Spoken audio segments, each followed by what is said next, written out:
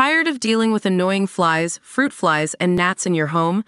The Zevo Flying Insect Trap is your ultimate solution. Don't wait. Check out the link in the video description now to get your Zevo Flying Insect Trap on Amazon and enjoy a bug-free home today. Raoul Coley wants to build bridges between the right-wing rioters and the liberal left through his comedy, and it's actually working. Hailing from Newcastle, the comedian actually changed the stance of an EDL member during his show, Raoul Coley, Raoul Britannia, at the Edinburgh Fringe Festival earlier this week. We had an EDL supporter in from Sunderland, Raoul explains in a chat with usnews.co.uk at the Scottish Arts Festival. A woman who was flyering the show handed him a poster and he said, "I like the title," and she was like, "Where are you from?" He replied Sunderland, and that he's in the EDL. While you would think at the Edinburgh Fringe, probably the most proudly socially progressive event in the UK, this wouldn't go down too well, Raoul's flyer promised the EDL member he would enjoy the show.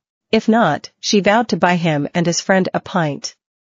Ballsy. They came out of the show and she asked, "Did you enjoy it?" He said, "Yeah, it's changed my opinion on a number of things," explains Raoul. Then he brought her a beer. It's a modern-day fairy tale, but Raoul is unconvinced it will survive in the world outside the love bubble that is the Edinburgh Fringe. "I'm not sure how much of a difference it will make because how often do we get the space in our consciousness to just stop and think, reflect and change an opinion?" He might think about it a little bit, but then go home, go on Twitter, and his algorithm will reconfirm all his worst prejudices. Then he'll forget about my show and fall back into that way of thinking. For over 10 years Raoul has been trying to change minds via the stage through his nuanced approach to political comedy. But now his goal is more important than ever, as we saw over the past month when violent racially motivated riots broke out across the UK. But while stopping the inevitable political division may seem futile to Raoul, he won't stop trying. The show is not just for liberal theatre audiences. It's trying to change minds and win hearts, essentially, he says. "I grew up in the Northeast, I know what the crack is there. I've been cutting my teeth in a lot of these towns and in working men's clubs. Some of these people I'm performing to might have sympathy with the rioters, or riot themselves. I'm always trying to find middle grounds," he adds. There has to be some sort of human story as to why they got to a particular opinion that maybe makes me feel threatened or I disagree with. It's not often that the comedy world caters quite so well for both sides of the political dial, especially not at the biggest open liberal arts festival in Europe. Here, comedy is a campaign as much as it is a celebration. Raoul is performing his Edinburgh Fringe show every day at 6:30 p.m. until August 25th in Just the Tonic at Cabaret Voltaire. Tickets here. In general at the Edinburgh Fringe, people like to stick in their own groups. It's like, everyone who voted Brexit is thick and racist, they're wrong. I voted Remain, but I know a lot of people who voted for Brexit and I wouldn't necessarily call them racist.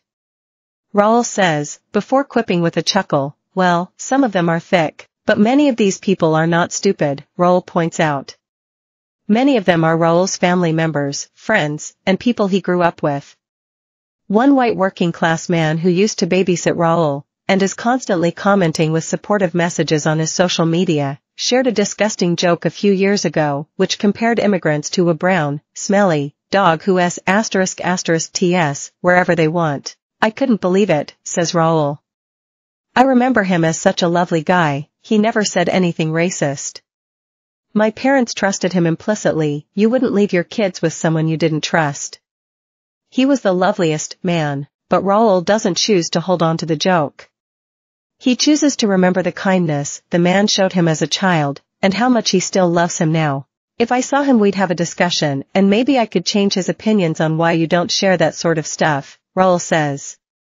"While it's very easy to go, 'You're wrong, I'm not engaging with you anymore,' if you tell that to enough people, suddenly they find themselves in the waiting arms of someone else who has been called racist.